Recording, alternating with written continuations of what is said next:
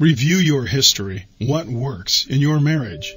So you think your marriage needs work. You want to improve the status of your partnership, but before you do that, it might be wise to see what's going right in your marriage.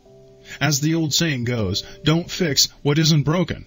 You don't want to tinker or throw out what is successful in your union. Surely something must be going right. You married each other for some reason. Think about the following aspects of your marriage and review whether or not they're working. Number 1, the ability to resolve conflict. Can you resolve conflict with your partner in a positive manner? If so, this is a good thing. If you're able to calmly discuss problems and come up with resolutions that both partners agree on, then this aspect is working well for you. Number 2, communication. Is communication open and honest?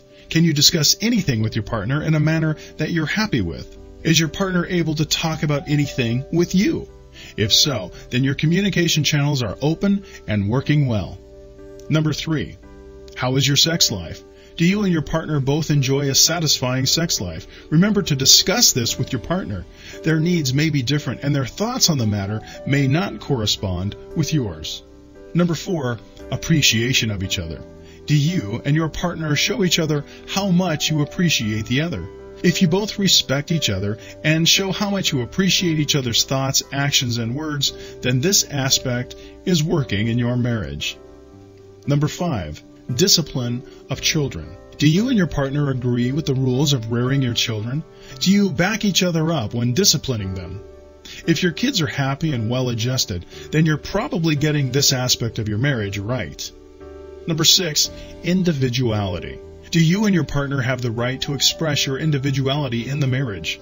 Are you allowed personal space or given time to pursue areas of interest for yourself? If this is happening in your marriage, then each partner will have the opportunity to grow as a person. Number 7, quality time together. Do you and your partner spend time together in a positive manner in pursuits that you both have in common?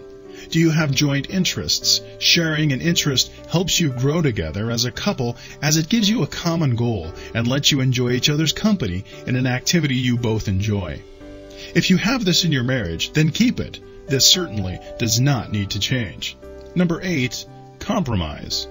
You can't please everyone all of the time, so everyone needs to compromise at some time. If both partners are prepared to negotiate on different issues, then this is a good aspect of any partnership to keep. Discovering what is working in your marriage might be a pleasant surprise. To get notification anytime we post new videos, please like, comment, subscribe to our channel.